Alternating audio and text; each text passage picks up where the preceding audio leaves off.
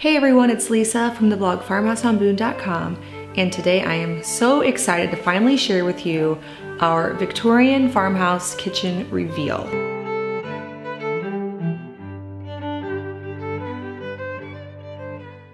So we started on this project about 6 months ago. It took way longer than I expected, but looking back, we bought this house 1 year ago. So we did live through having no kitchen sink for about 6 months, but that's all behind us now, and I have a kitchen that I absolutely love. Very first, I want to bring up here a picture of how this kitchen looked before. It was super dark. The trim was all painted brown. I wish it had been the original wood, but it was all a dark chocolate brown. The walls were paneling. The back wall was full of just kind of nice cabinets, but not my favorite color. And then the window behind me was super small, and it looks out over our property, over our kids' playground, our barn.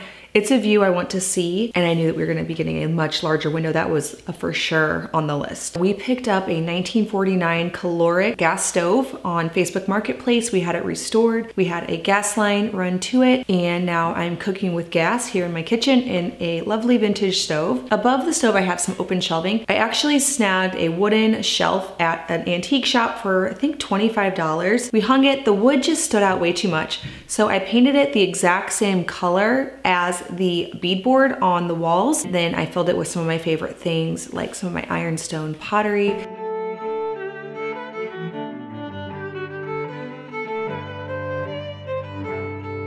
As well as some pretty little mugs.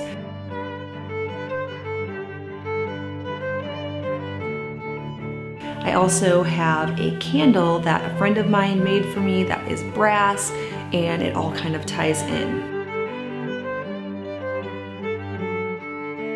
Moving over to the sink, I found a cast iron high back apron front farmhouse sink at a salvage shop.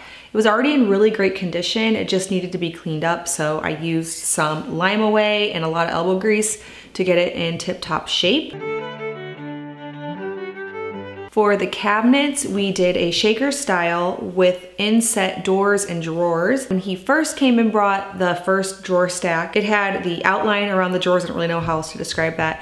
And I decided that I liked the flat panel better. And so instead of going all in on that detail, I had him do the rest of those flat. Now I eventually will do different covers so that they all match, but for now, I'm loving the flat look best for my drawers. We had the cabinets custom built by a local cabinet maker, but my husband and I did build the feet for the bottom. Now, when I say build, I mean that I drew it on some wood and then he cut it out with a jigsaw. It gives it a little pretty detail that makes it look more custom and like its own piece of furniture. I do love that the sink cabinet sits up higher than the other cabinets and also starts down lower so that it really kind of stands alone.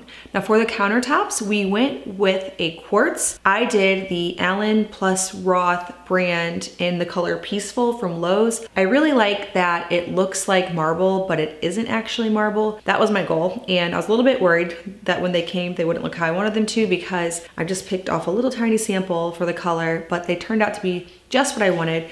We also topped our wooden island here with the same quartz, and it has some large veining that I really love. Now the island was also built by the same cabinet maker that built our cabinets, and it was made with red oak. I will look up where we actually got the legs. It was somewhere online, and had him build it, and then we had it topped with the quartz. So I will link all sources below. The faucet, the fridge, the rug, the island legs, anything I can think of in this, I'll link below, and I'm sure you'll think of more things and tell me that I should add. Now over on the refrigerator side, I told you guys I found a little piece that came from an antique shop. It was green. We cut it down to size and fit it in that little gap so that the refrigerator has ventilation, but it still looks really pretty and we don't see that gap.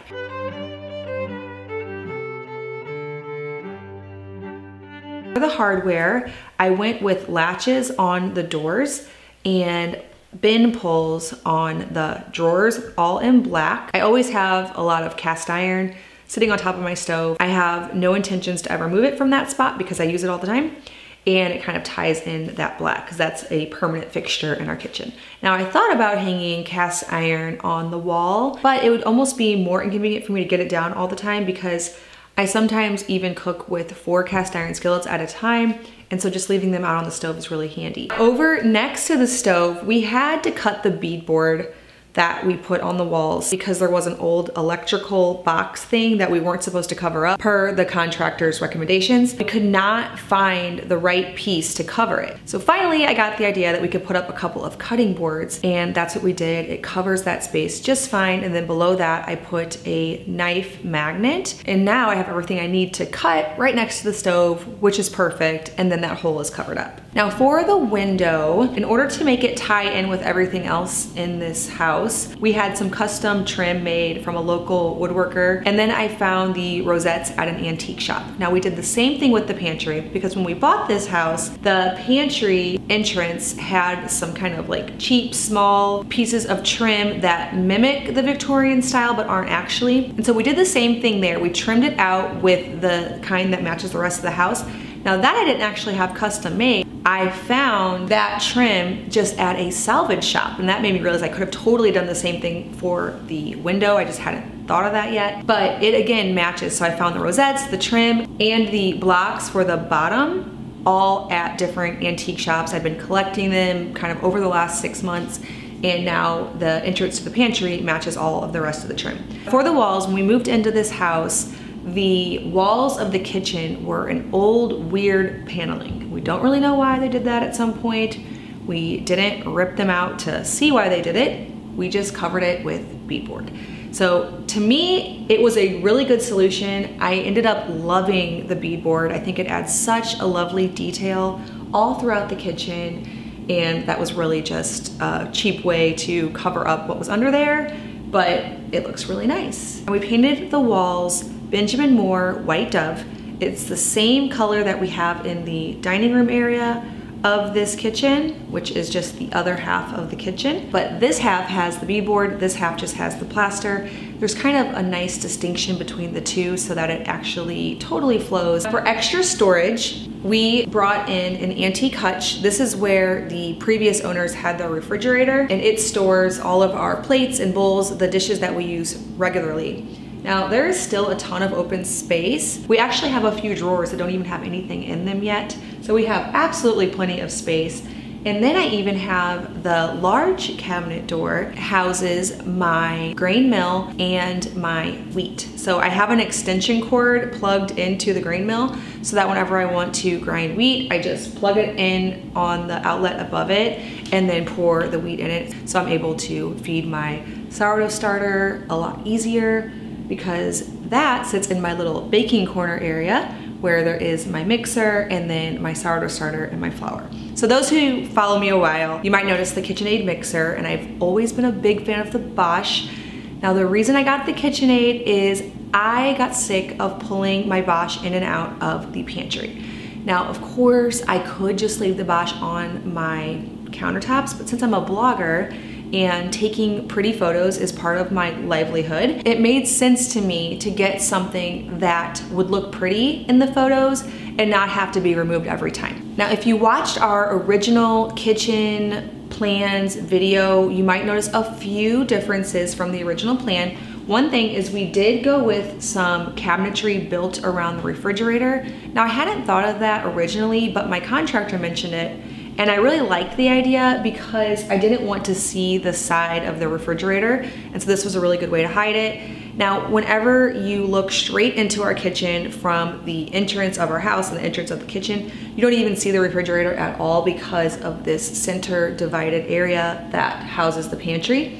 And so I actually really like it because it gives us a little bit of extra storage, and it hides the side of the refrigerator, but it also isn't something that you see right when you walk in. It's kind of tucked away over in a corner, and it's just really functional. For the lighting, we went with this 3-light pendant chandelier type of thing here over our island. That just provides a lot of lighting over my massive workspace, which we've had this now for a couple of weeks, and I'm obsessed with having this much workspace. This huge island table is amazing. I cannot believe I never had this before. On the back wall, we have 2 sconces that kind of have the same brass color as my chandelier here.